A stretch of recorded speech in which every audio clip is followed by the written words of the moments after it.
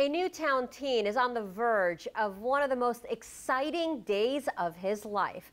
Now, this comes almost 10 years since one of his worst. News 12 Connecticut's Mark Sudall has his story. Mackie Samoskevich in alone, shot, score! 18-year-old Mackie Samoskevich recently helped the Chicago Steel to a minor league championship.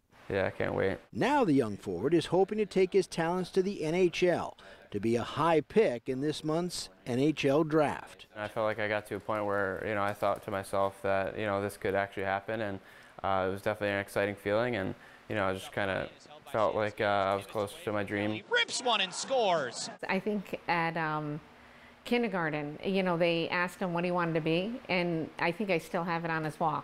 He wrote, "I'm going to be a hockey player, an NHL hockey player." Samoskevich played prep hockey at the famous Shattuck St. Mary's program in Minnesota, but it all started at this rink outside his dining room window. Especially when I was growing up, I'd skate before school, after school, whatever it was, I loved being out there, and that's kind of where, my love of the game kind of grew from.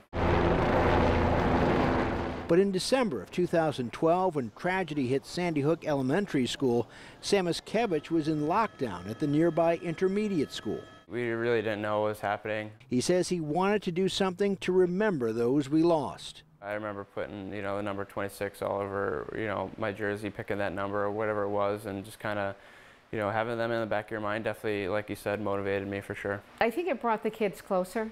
To be honest, they realized how important family was from that day on. Samoskevich says on draft day, he'll be thinking about how far he and his family have come since that tragic day and hope for better days ahead. Samoskevich scores! In Newtown, Mark Sudall, News 12 Connecticut. And the NHL draft is next Friday.